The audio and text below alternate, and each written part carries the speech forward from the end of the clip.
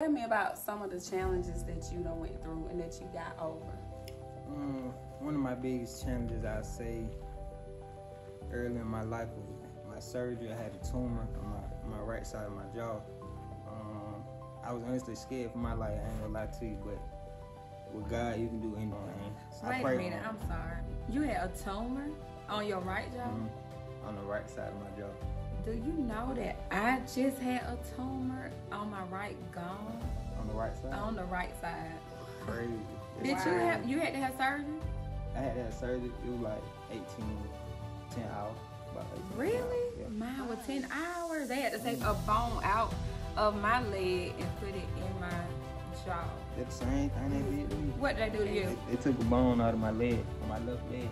They had to get it from my opposite leg. Yeah. So they put it in my right jaw. And with the Same rod. thing. Really? How old were you when you went through that? I was 14.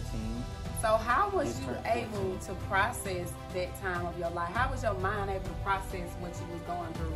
Because at that age, normally kids are out being teenagers, and but you're dealing with you're faced with a major surgery and having to undergo surgery. How did you deal with it? How was you able to get through that? Big shout out to my mom. She helped me get through a lot. Wow.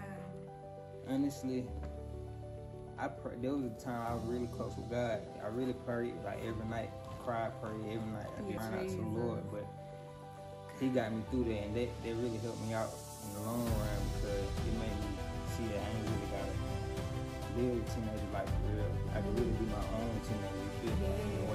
Yeah.